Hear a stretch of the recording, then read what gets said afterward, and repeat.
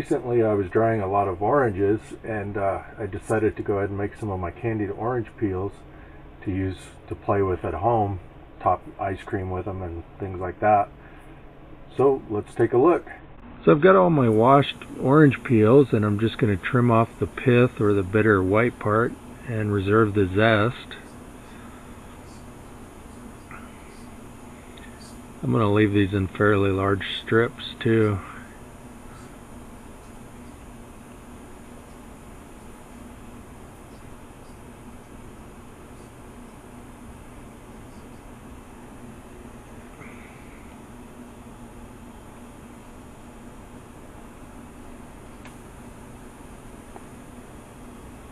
Just going to add enough water to cover these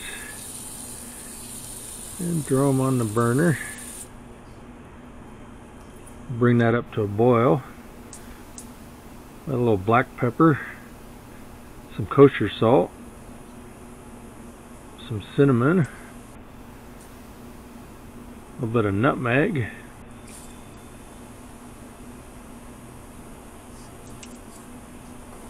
oh, and I had some ginger there too. A little bit of sugar. Bring that up to a boil and reduce and let that simmer for a few minutes. And then I'll strain that. And we'll do that all over again. I like to do this twice.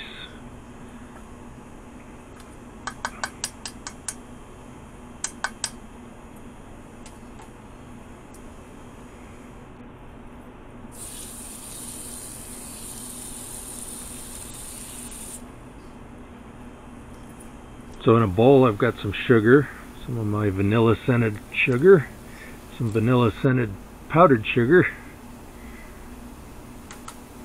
Got this boiling again, and we'll reduce that. A little bit of cinnamon,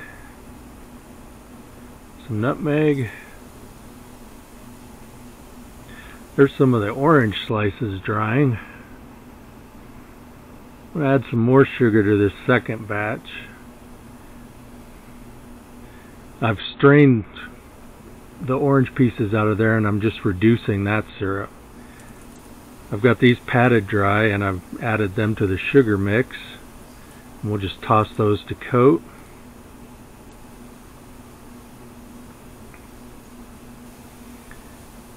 And let those dry on some paper towels. In restaurant work, I'll dry that over like the griddle, on a shelf over the griddle, because it's so hot they just dry. But I'll let them air dry at home or throw them in the dehydrator. And there's the reduced syrup. Try that on some pancakes or ice cream. And enjoy the orange peel.